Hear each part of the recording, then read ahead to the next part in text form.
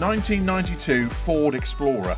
The 1992 Ford Explorer is one of the oldest models spotted in Post's workshop.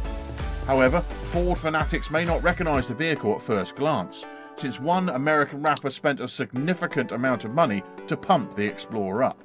Post's Ford Explorer is now valued at more than $75,000 after a series of upgrades. Number 3. The 1968 Chevrolet C10.